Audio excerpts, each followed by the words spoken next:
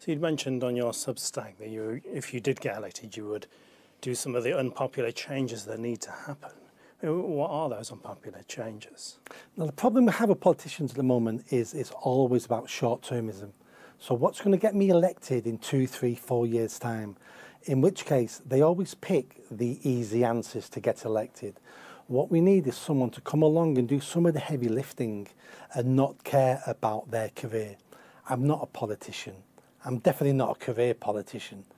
I want to do the heavy lifting, so I'm going to start looking at some of the complicated problems we have across the country, but obviously specifically Greater Manchester. Let's look at knife crime, for instance, in Greater Manchester. It's becoming more and more of a problem every year. We're actually now beginning to catch up to London, which is something not to be proud of. The way we tackle knife crime is we have a tool, it's called Stop and Search. Why don't we use it? Because we're scared to use it, because we're going to be called racist. Now, what I intend to do is increase Stop and Search in the neighbourhoods that people tell me they want more Stop and Search. So at every council election, which is almost once a year, we're going to hold a mini referendum per council ward, and I'm going to ask the parents of the people who live there and the residents of those areas, do you want more Stop and Search? Because if you do, we'll give you more Stop and Search and we'll stop your children dying in pools of their own blood. If you don't want more Stop and Search, absolutely fine. You won't be punished for that. You'll just get the service you've got now. Let the people decide. I'm tired of politicians and council managers making decisions for you where you live in your neighbourhood. So there's obviously green issues are a big thing at the moment. Are some of these unpopular decisions as well? What I will be looking at straight away for the green issue is commercial properties. How do we change planning permission to make it easier to convert them into residential living? We've got dying high streets. In high streets where we had 100 shops, we've only got 20 now that are viable. What do we do with the other 80 buildings?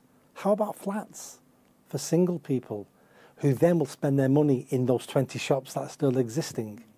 What about brownfield sites? I know it's more expensive to build houses on brownfield sites because of the contamination, the extra work you've got to do. There's many things we can look at. I mean, these are just some ideas.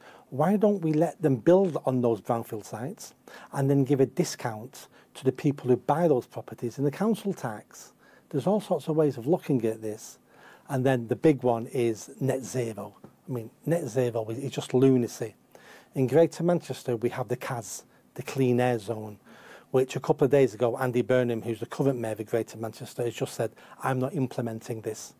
Which is great, considering he spent the last 2 years trying to implement it. Fantastic. He's now seen the light, which is fantastic. So I don't want to criticise him for that U-turn. He's now listening to the people. But you've seen in London with the ULEZ, people don't want it, people don't understand it. It's making people poorer. It's attacking car use. Now, we all want to live in a clean environment. Of course we do. Who wants pollution? No one. But there's ways of doing this. The net zero challenge we have is stupid. It's lunacy. It's not going to happen.